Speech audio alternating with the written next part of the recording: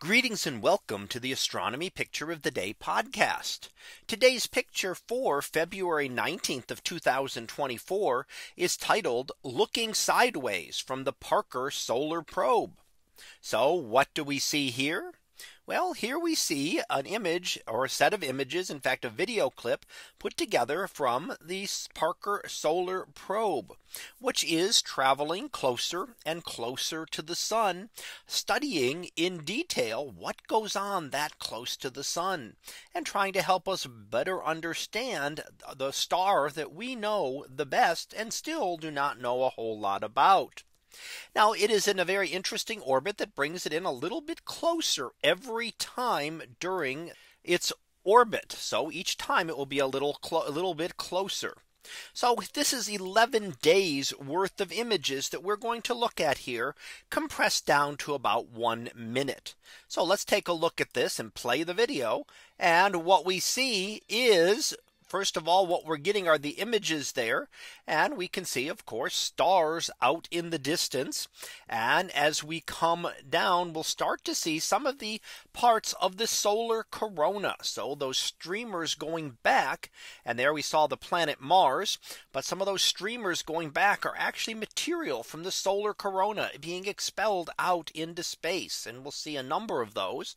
And of course, we see some of the planets. There is Venus that just went by, the plane of our galaxy and our Earth, as we're still looking at those streamers from the sun. So helping us to really better understand our sun. Whoops, there we just saw Saturn as we get a little bit further down here. And again, this is not looking directly at the sun. The whole idea is to be able to study around it as we see one last bright object, Jupiter, there. So the idea of the Parker Solar Probe is to really study in more detail this object, again, this star that really gives us everything we need here on Earth for life. Now the material we see being expelled from the sun is what gives us the aurorae here on Earth. Aurora occur when those charged particles that are leaving the sun head towards Earth and strike Earth's atmosphere. And they get funneled along toward the poles and hit the atmosphere and cause it to glow. And that gives us that glow that we see as the aurora. If you noted that little bit where it was kind of wavy and overly intense, that was part of a coronal mass ejection. Lots of particles of material being expelled out. Those can also head out in any direction and can come close to Earth. And in fact, they can cause major disruptions in Earth, especially in our electronics, because of the intense amount of energy there. The last major one that struck Earth was back in the mid 1800s and caused damages to the telegraphs.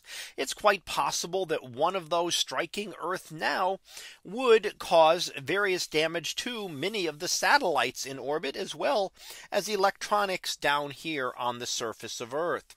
So perhaps the Parker Solar Probe will give us a better understanding of these and help us to be able to understand more when and why they occur. So that was our picture of the day for February 19th of 2024. It was titled Looking Sideways from the Parker Solar Probe. We'll be back again tomorrow for the next picture, previewed to be galactic pearls. So we'll see what that is about tomorrow. And until then, have a great day, everyone, and I will see you in class.